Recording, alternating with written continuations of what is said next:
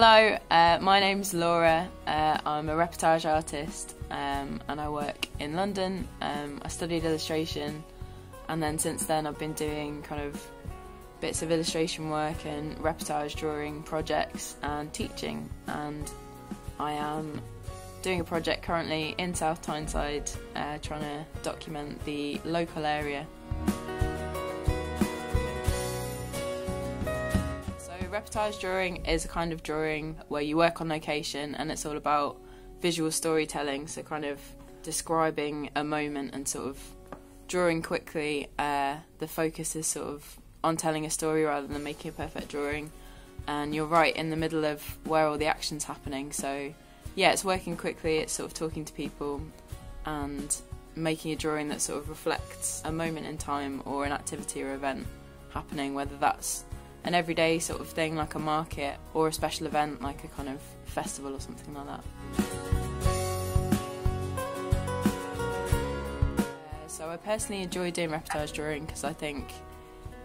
it's a really exciting opportunity to make work that's really influenced by people around you and things that are going on. You're not sort of trapped in a studio making work and thinking of all the stories and stuff yourself. You're talking to people and being led by things that are actually happening in the world. Yeah, and it's really interesting just going and chatting to people and sort of trying to get their stories, get their input on what you're doing, and yeah, it keeps you humble. It's sort of nice drawing outside and sort of someone will come over and say, oh, what are you doing? And then they'll have a look at it and then be like, oh, I could do that. So it's sort of, yeah, it's nice because you don't get too lost in the work. It's always someone's coming over and having a chat, or there's a new thing happening that you've got to try and get in there.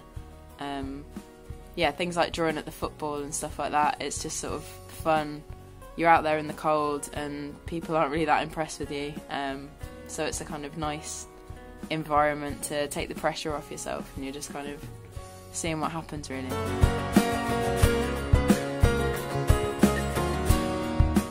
So this project is obviously a collaboration with The Word. I came down in February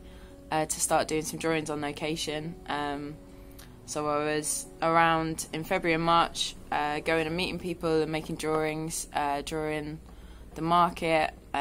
drawing in the library, drawing in pubs, going and visiting different kind of local groups and organisations. Yeah, having a really nice time, getting my diary booked. The idea of the project was a kind of snapshot of life in South Tyneside over February and March, and then there was going to be an exhibition at The Word yeah, in the summer, so everyone could kind of come and see the drawings and all that sort of stuff. But then halfway through March, obviously lockdown and COVID happened, so towards the end of the project I've got a lot of drawings where people are sort of talking about it. There's a lot of, you know, singing happy birthday and washing your hands and things, and people talking about masks and things, and it just felt like something that was, you know, on the horizon, and then suddenly,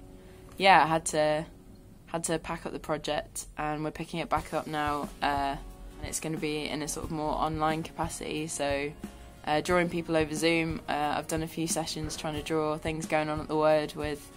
me on an iPad, standing on some boxes and stuff, so it's a different way of drawing, but it's still sort of using the same principles of trying to see what's actually happening and sort of document yeah, the sort of strange stuff about that really, but less face-to-face interaction, which is a shame, but hopefully it'll be an interesting contrast to see like the drawings that I made from before. You can see some of them in the background there, with the drawings that I make over Zoom, and sort of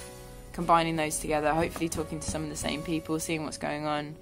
and yeah, giving everyone a sort of reminder of what was so great about South Tyneside and how the community's kind of pulling together in this new strange situation basically.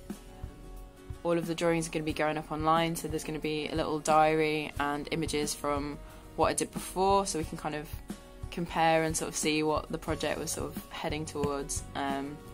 then yeah, having the kind of updates of stuff basically, so it will be like a kind of little online diary where you can see how the project's going, and you're just trying to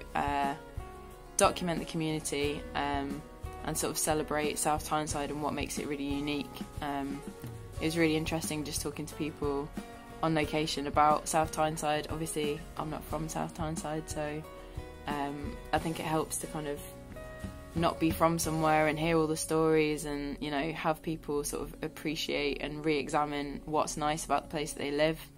and think about all this kind of stuff going on there that's quite unique and interesting, and hopefully this sort of COVID